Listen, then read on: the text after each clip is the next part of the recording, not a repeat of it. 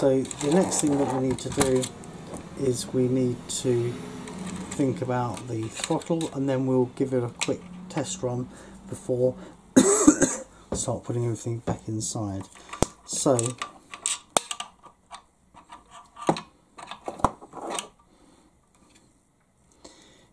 the two wires from the speed controller are going to need to go onto the motor wires here.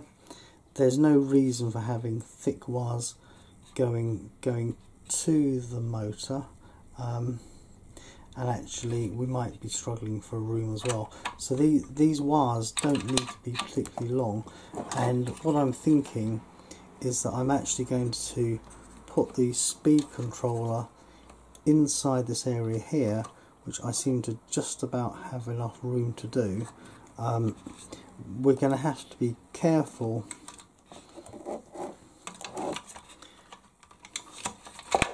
with the overall height, because you've got the box here, which I'm going to want the battery box to go in over the top, but we do seem to have just about enough overall room if these wires are all squashed down. So what I'm going to do is I'm just going to quickly pop this on here, just so that we can see how much room we've actually got. Right,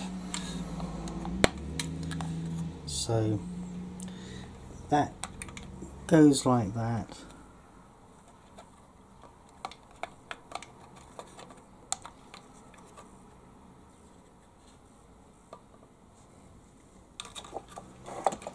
So I might need to take some plastic out of the back here to allow wires to get out.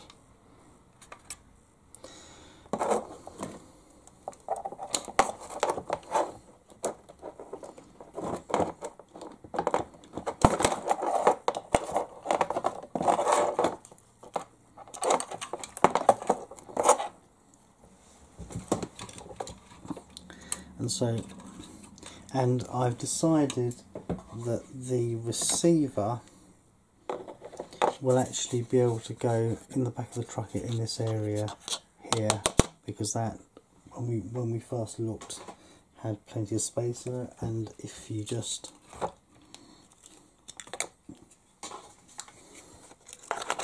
hold it in there, you can see how that's going to easily go. Ideally I would have had it inside this box, but I really think we're going to be out of room for doing that. You kind of can't necessarily plan too far in advance, but I'm pretty confident the speed controller is going to want to sit on top of the servo there, so I'm actually going to go ahead and put that in. So remembering the alcohol cleaning trick, it really does make all the difference. I've stuck these sorts of speed controllers in many models many times, and if I haven't done this particular job, in no time at all they start moving around and falling off. Another piece of tape.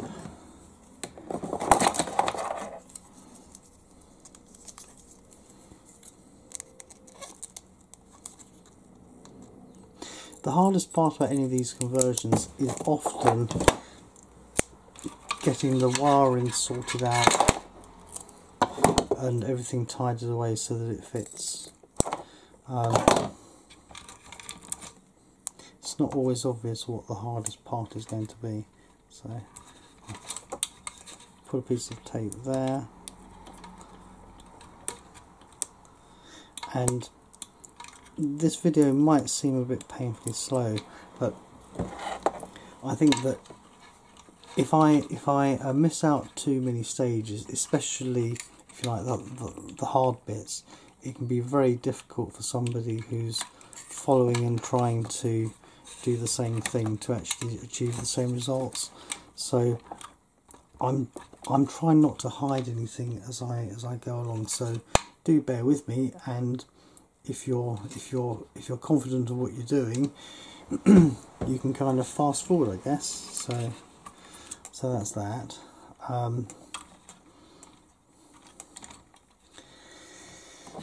Now I'm going to need to make sure that wires can get out of the back, so I'm just going to go ahead and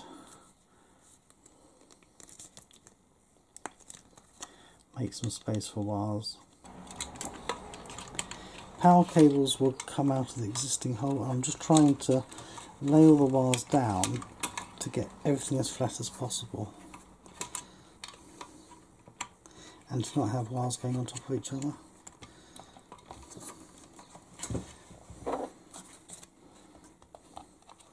So they will go through there.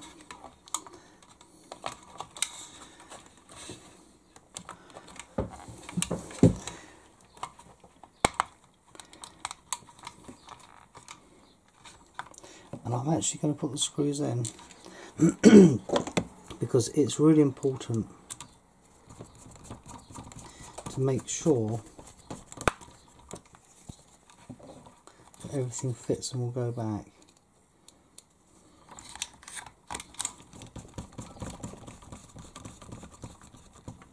What I'm going to do is I'm going to chop the motor wires.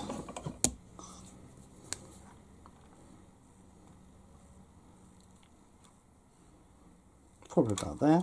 That's it. Just chop these two wires off. What I'm hoping to be able to do is to put the body on and make sure that everything still fits before I go any further. So we'll pop it down there. I'll just push the switch, which we are going to remove. I'll just push this stuff out of the way for now.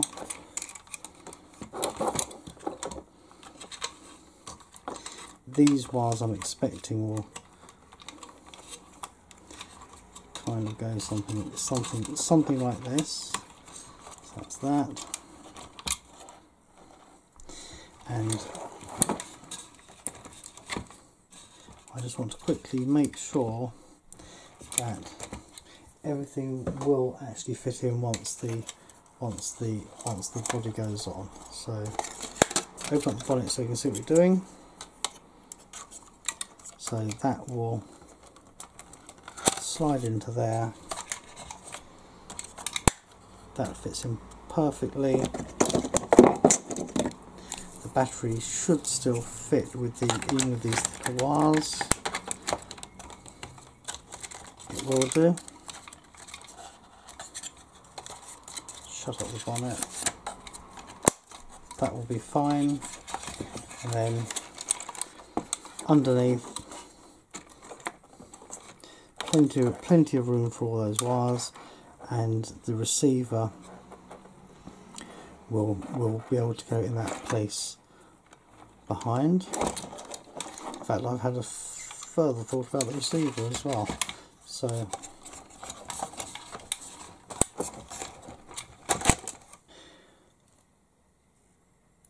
right, having made sure that everything will fit, I'm quite pleased about that. It's kind of soldering time. So the first thing to do will be to actually put this wire here onto the end of the power input to the speed controller.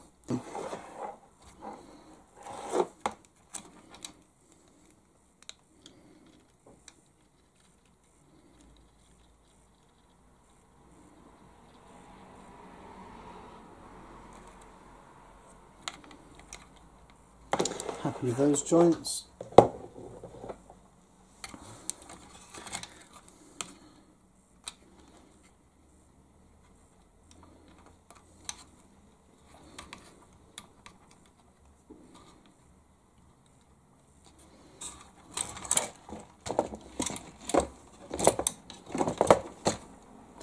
Just need to prop it up with something.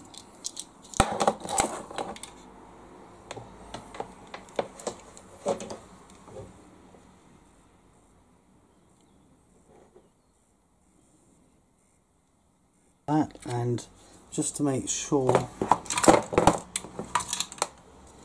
that the battery will fit nicely with it. So I'm imagining that the battery will go around like that, and then when it's plugged in, like so, and then it should all neatly tuck away. So maybe the battery will need to go that way up. Let's just make sure the wires will all tuck away neatly. A bit folded over, but that ought to be fine. We ought to be able to get the bonnet down easily. Just see how it's going to go.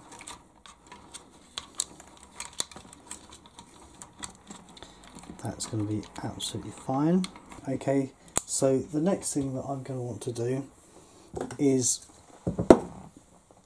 I'm going to want to swap this switch for the switch down here.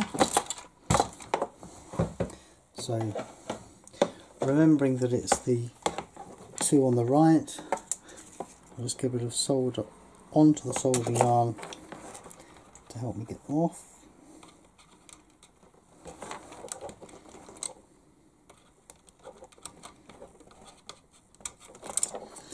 So those two off. I'm going to hold the wire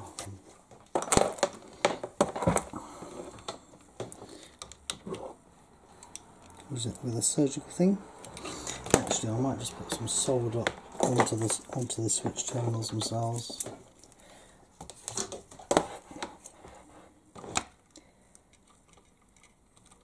Being careful not to melt it.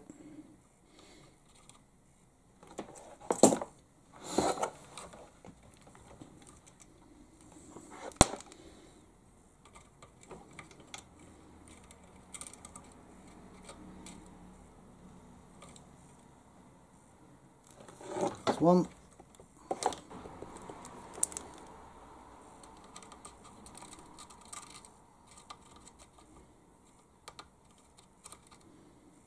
two,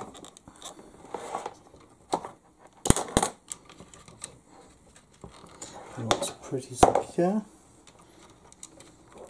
So the wire's folded away a bit, so they're nicely out of the way. And again, I'm going to test it.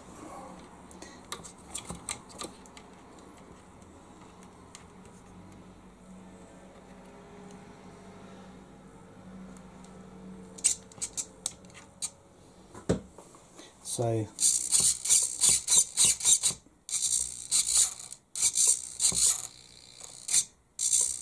that's in the on position, off, brilliant. So let's just get these wires on the right way around.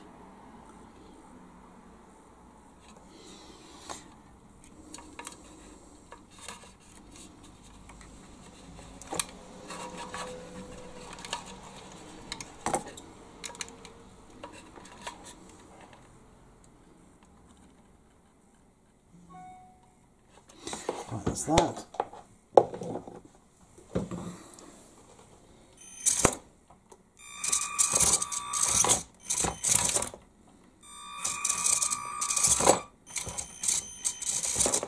Right, it seems to be working okay. The problem that we have is that the motor is not sufficiently suppressed. Okay, so use these little, I think it's 1 microfarad capacitors, and there is already one which is going between the two terminals. What you need in addition to that is you need from each terminal to the base of the thing itself. It's not terribly difficult to do, so I'm just going to pop down the shed in a second. I'll turn this off. I'm going to pop down to the shed in a second, and I'm going to bring some of these capacitors up. I'll try and put something in the description so that folks following this can do similar if they have a need to. So that comes off easily enough. And so what I'm probably going to do, or what I'm going to do, is I'm going to replace the capacitor going across here altogether, and I'm going to put the 3 on, so that I know that they're all identical to each other. Before I turn the soldering arm off, I'm just going to remove these wires. Oh, that might have been my problem. No, it couldn't have been. Seeing how that comes out quite easily. Okay. Right, having returned from the shed, I managed to find some of these capacitors.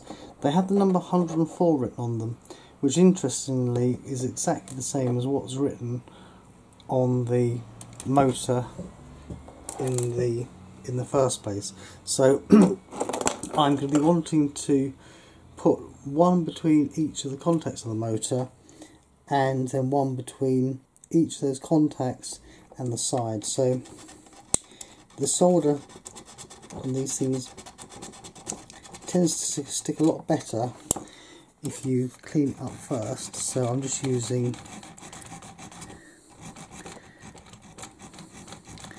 a file here, just to get it a little bit shiny.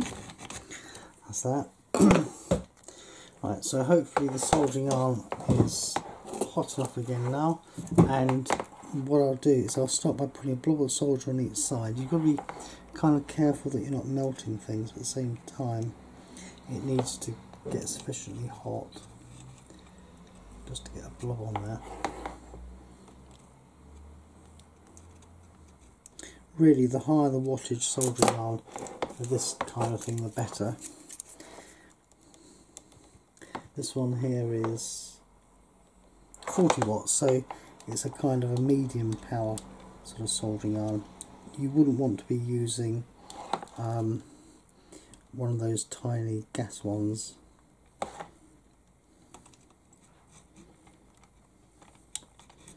Got to get the case hot enough, some solder to actually stick, but without melting all the plastic around it. So we seem to be getting some solder on there.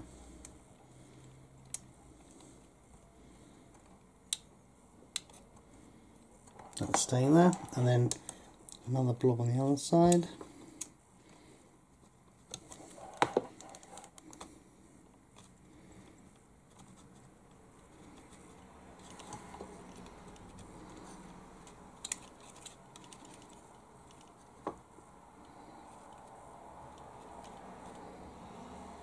Staying there too.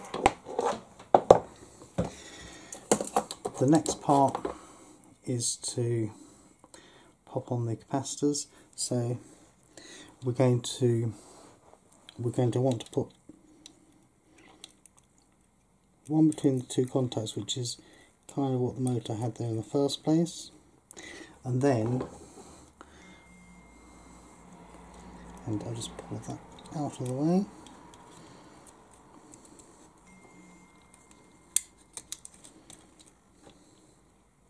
There, and then I'm going to want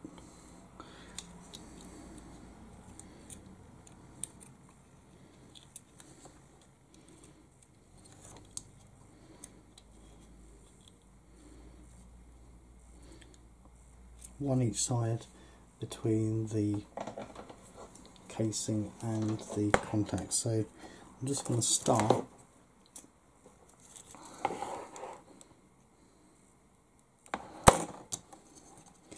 with attaching one to the casing.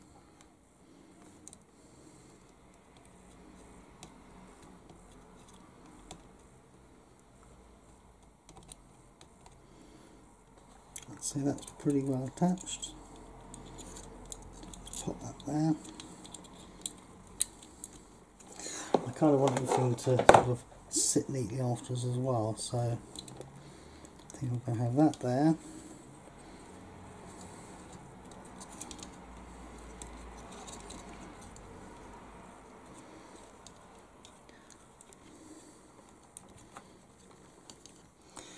And we know that the black wire is going to go here too, so I might as well do it do it all pretty well at the same time on this side.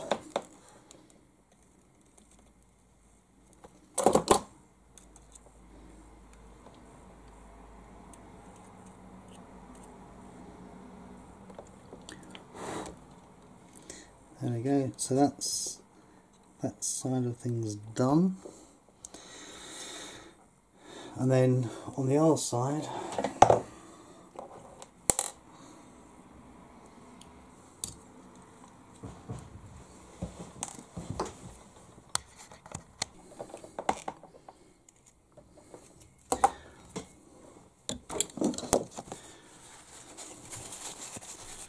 clean off the soldering on.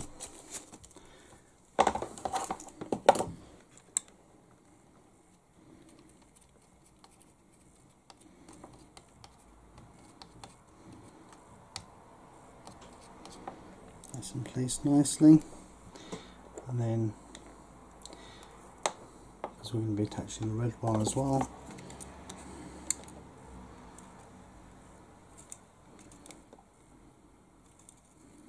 solder in there.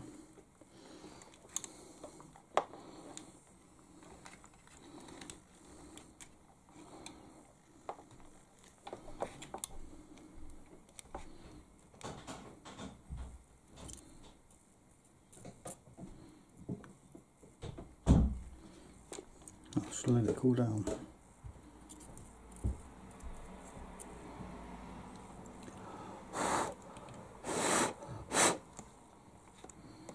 Good.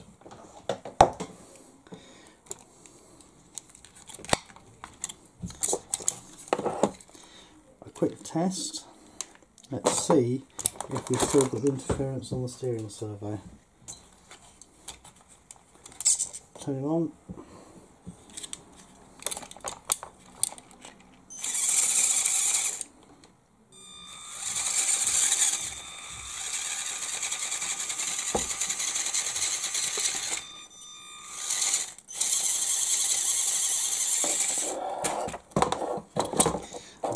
I think that is considerably better, so I think that we've probably cut out that RF interference. Let's just check.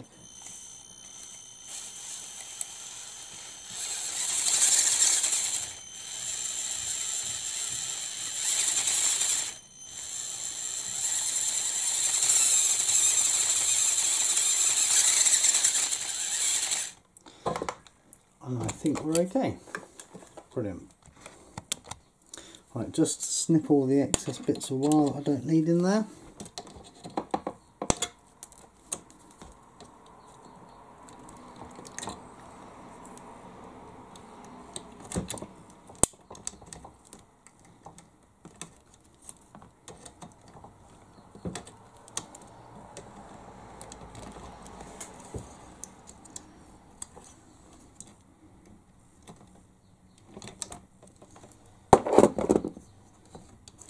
Seems to be about it.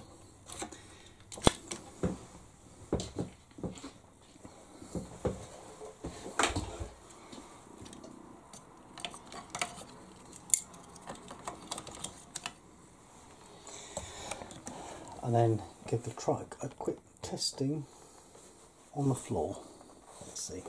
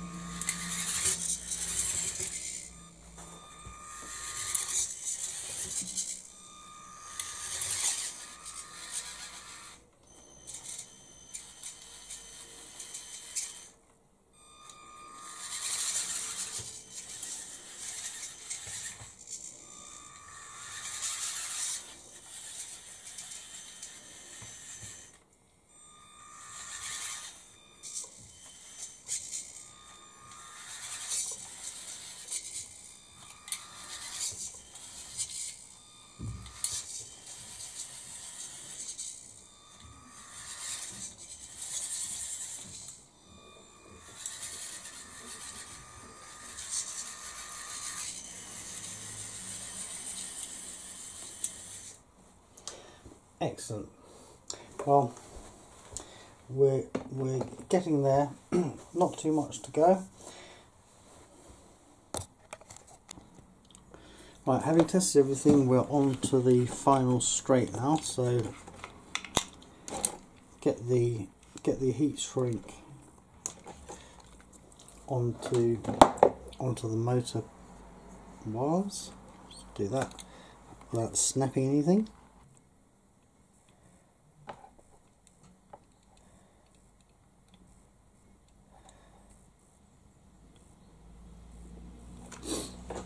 That's that. Now the important part, tucking all of the wires away in sensible places so that things won't get pulled or damaged or foul or anything. So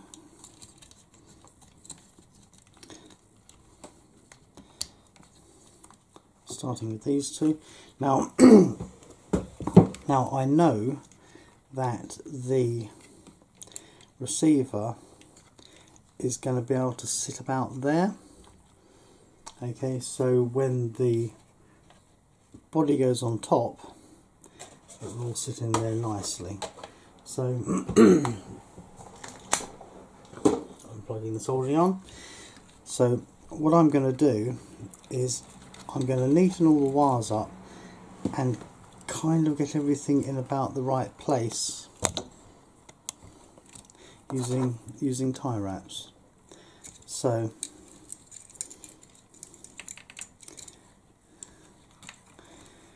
if I put one around there,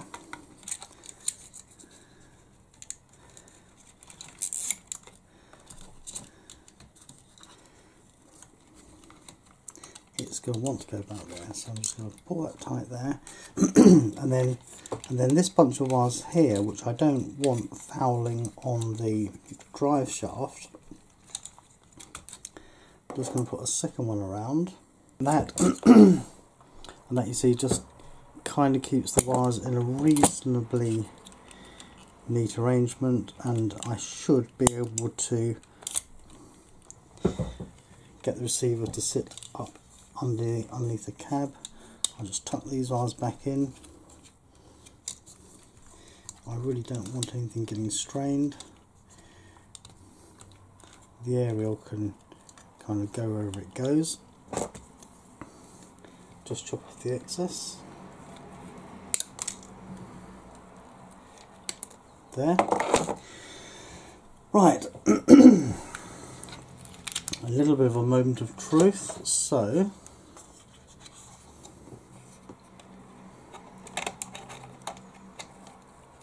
and just do everything very slowly here. Hopefully you can see what I'm doing. So I'm just gently easing the receiver up into that cavity where I know it will fit.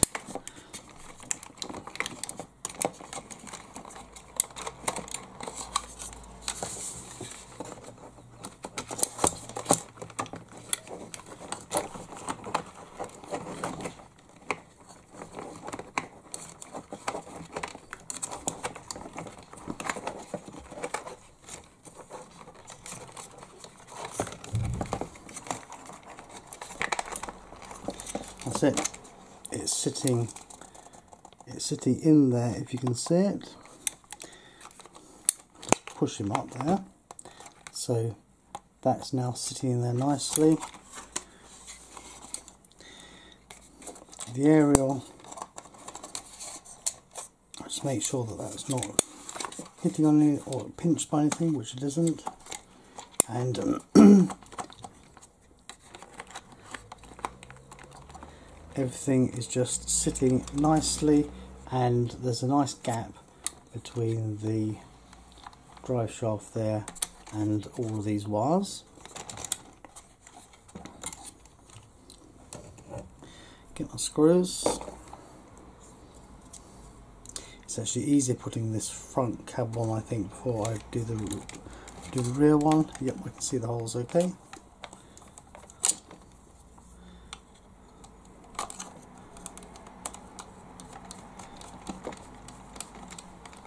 One screw doesn't need to be terribly tight.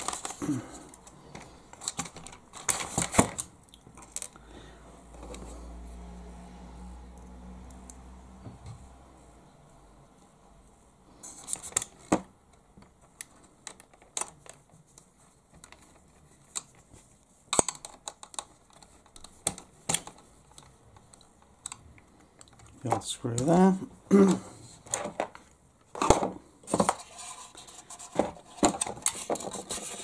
Then there are these two screws here.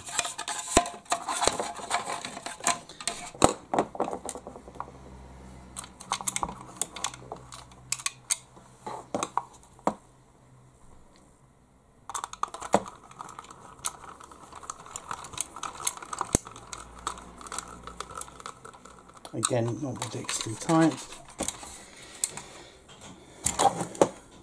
And we should be in business. Let's just get the battery, which has been charging, and it looks as if it has charged.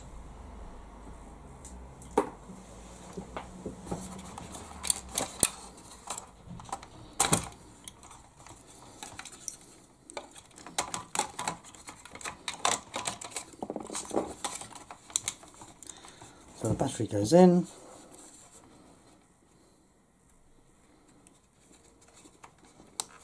Plugs in.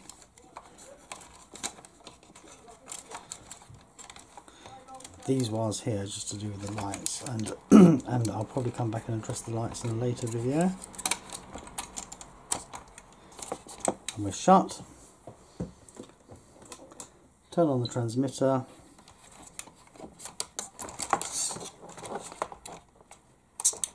Turn on the truck.